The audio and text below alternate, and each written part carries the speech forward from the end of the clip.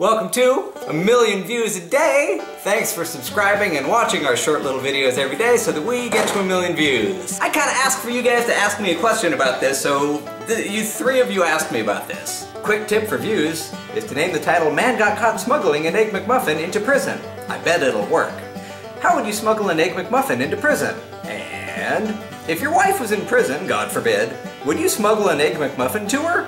And what they're talking about is a real life story, which is on like USA Today and MSN and stuff. I'll put a link to it down in the description. So I didn't read the story yet so that I could think of my own ways to smuggle an Egg McMuffin to my wife in prison. By the way, honey, we're gonna pretend you're in prison.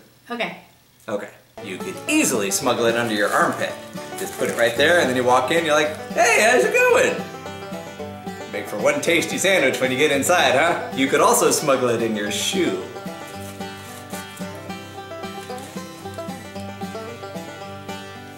That's so squishy. But then you walk uneven because one side is taller and it comes out looking like this.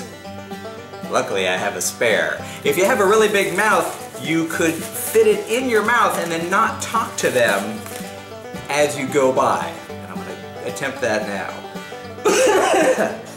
Drum roll, please. That's not gonna work. I have to think of another approach. You could put it up your butt. I really hope you didn't do that, both for him and for her. You thought the armpit was bad. If it was a Friday, you could hide it under your fedora. Fedora Friday reference. Or you could disassemble it and tape all the various parts to your arm and then put on a jacket. I don't know how I'm gonna do the taping part. But you get the idea. You see, you just lay them out like so, and then with your other hand, you see, tape the ham on. This is hard.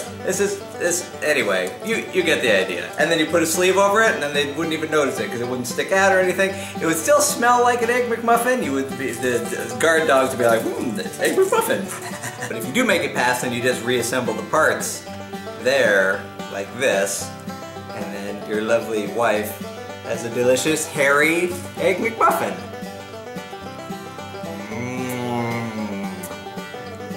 You see what I go through for you guys? So you guys tell me down into the thingy thing what you would do to smuggle an Egg McMuffin into your wife and or girlfriend in prison. Watch another video, or 5, because we're not to 1,000,000 views a day yet. And every view counts.